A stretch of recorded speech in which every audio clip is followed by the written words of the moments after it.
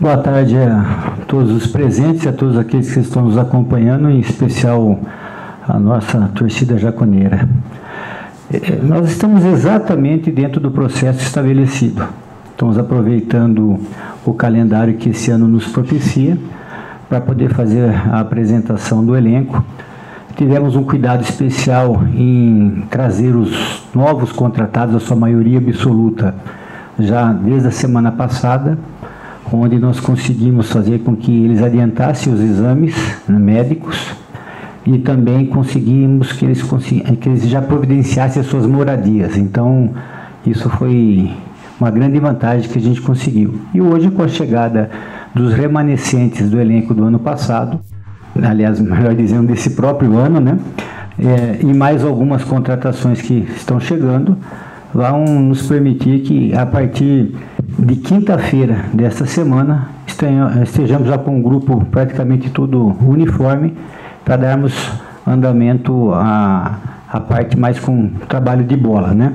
Porque a parte física já está sendo feita desde hoje. Boa tarde, Júnior. E em relação a centroavante, que a gente sabe que até clubes da Série A têm dificuldades em anunciar atletas, pro Juventude, como é que o mercado se apresenta neste setor? O que eu posso passar para todos vocês, em especial para a nossa torcida, é que nós fizemos um trabalho muito minucioso em relação às contratações. E talvez esse seja um momento importante em explicar como isso foi feito, né? Porque às vezes eu sinto muito essa angústia, né? Como que estão chegando os jogadores, né? E uma das situações que nos deixa muito tranquilos quanto a isso é que nós fizemos um trabalho de imersão muito grande com o Celso Rotti. Foram praticamente mais de 7 dias em que nós analisamos o nosso elenco, analisamos os perfis de jogadores, como que ele gostaria de utilizar os jogadores, as diferentes características dos jogadores, e a partir daí, quando você já tem perfil e quando você tem características estabelecidas, nós somos para o mercado. Um dos erros que a gente não quer correr é contratações por memória afetiva. Lembrar de um jogador como ele era ou como ele poderia produzir. Dentro disso, nós estamos com uma dificuldade óbvia que o mercado falou, não só nessa questão técnica que você citou, né, que é uma escassez, mas também na questão financeira. Porque, infelizmente, muitas vezes o jogador que nós queremos não está no nosso patamar financeiro. E uma coisa que nós temos que ter é muita convicção. A nossa seriedade financeira, né, o nosso orçamento estabelecido, ele não quer dizer que nós não estamos trazendo os jogadores que nós queremos. Aí é muito mais a questão da nossa competência, da nossa busca, das nossas características de networking, de relacionamento. E isso é que nos está dando tranquilidade. Os jogadores que estão vindo, eles não estão vindo por falta de opção, eles estão vindo por serem as nossas opções. E no momento adequado, nós vamos estar chegando com esses atacantes. Chave, falando um pouquinho além do atacante, que outras carências do Juventude tem ainda que tu busca? Tu disse que até quinta-feira talvez a ideia é ter a maior parte do grupo. Que outras posições o clube ainda busca para fechar o elenco nesse primeiro momento? Nós estamos com algumas negociações em andamento, né, na vinda de mais um goleiro, de 1 a 2 meio-campistas e de 1 a 2 atacantes. No primeiro momento seriam essas as posições para que a gente possa dar início ao Campeonato Gaúcho. E, obviamente, durante o Campeonato Gaúcho, observar o mercado, em especial os estaduais, lembrando sempre a característica que se tem hoje, né, que a janela ela fecha com os estaduais ainda em atividade, isso complica muito, mas se houver alguma oportunidade de mercado e principalmente alguma necessidade que a gente perceba durante o transcorrer do campeonato, nós iremos supri-las. Vocês vão ter oportunidade ainda essa semana de ter um contato com o grupo, de observar lá um pouco do trabalho, né? Em breve a nossa assessoria vai divulgar para vocês o calendário de trabalho, mas eu saio hoje muito animado do que eu vi lá de manhã. A gente percebe no olhar de cada atleta, sabe, na reapresentação dos remanescentes, dos novos que chegaram, sabe, a satisfação, a alegria de estar aqui. Isso faz muita diferença. Faz muita diferença o jogador saber que o que teoricamente é uma obrigação ser um diferencial. Eu já citei isso e vou repetir. A Juventude, o mês tem 30 dias e o ano tem 12 meses. Isso a gente ouviu inúmeras vezes. E vários atletas que nós ganhamos a concorrência com clubes da Série A, ou até mesmo os concorrentes direto com a Série B, eles citam essa situação. A situação de o Juventude estar em uma cidade muito aprazível, em um estado que se tem dentro do futebol uma característica e uma história muito forte, muito pujante, e um clube já reconhecido nacionalmente com a seriedade, né? Mas eu queria aproveitar até essa tua pergunta para enfatizar a importância que nós temos que dar hoje, né, para o nosso sócio-torcedor. O nosso sócio-torcedor ele tem uma peça, ele é uma peça fundamental nessa engrenagem. Então, a gente conseguir incrementar os nossos sócios-torcedores, aqueles que já estão, poderem continuar a ser ativos. Todos nós sabemos das dificuldades que todos nós enfrentamos no país hoje, mas é esse diferencial do sócio-torcedor, o diferencial das compras dos produtos oficiais do clube. Tudo isso é um incremento de receita que vai fazer diferença para o projeto.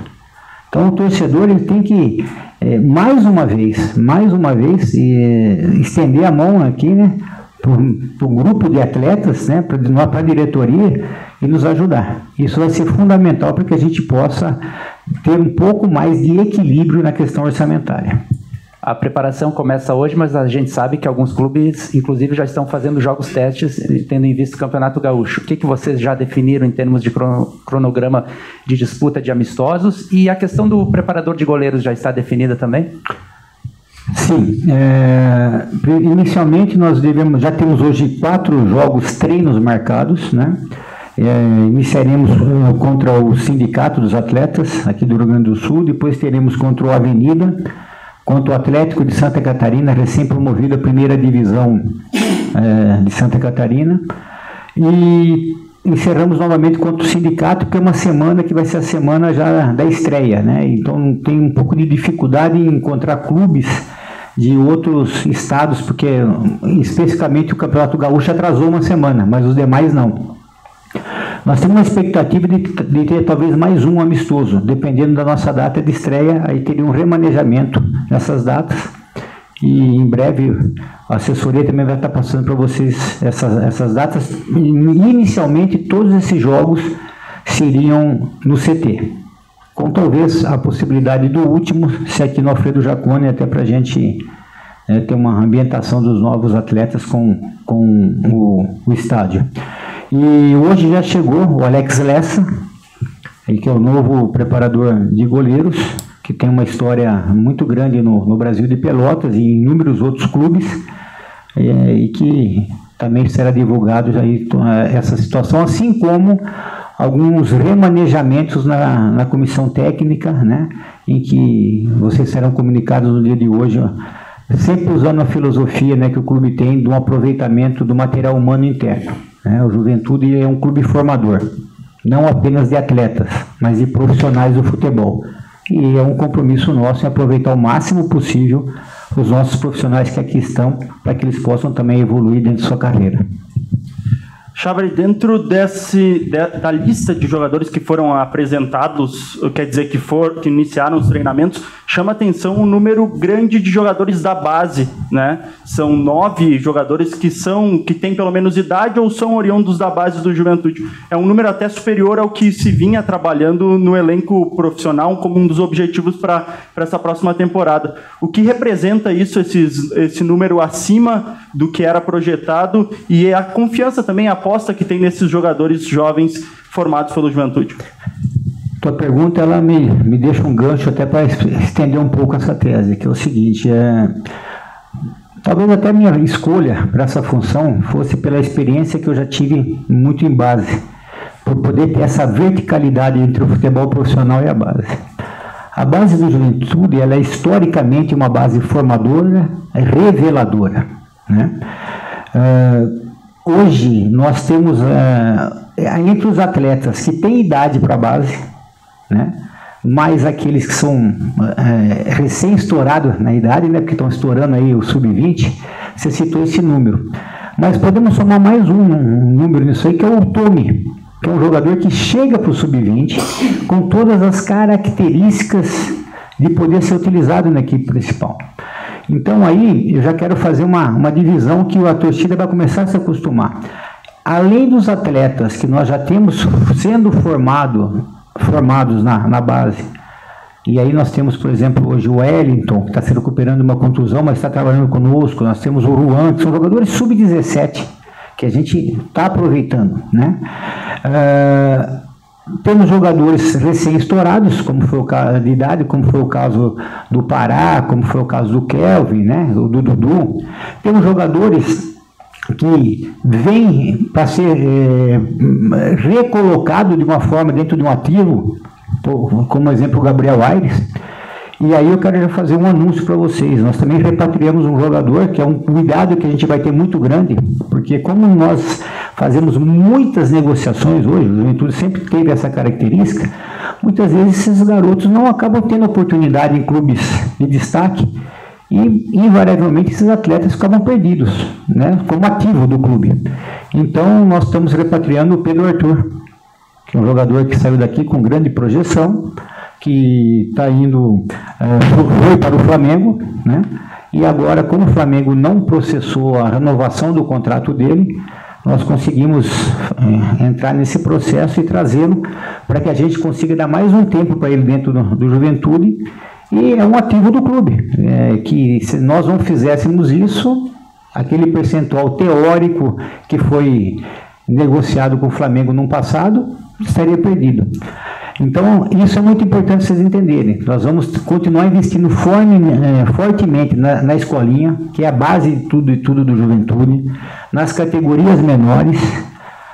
Alguns jogadores semi-prontos poderão e deverão chegar ao longo do tempo, para que a gente possa também ter acelerar alguns processos de revelação.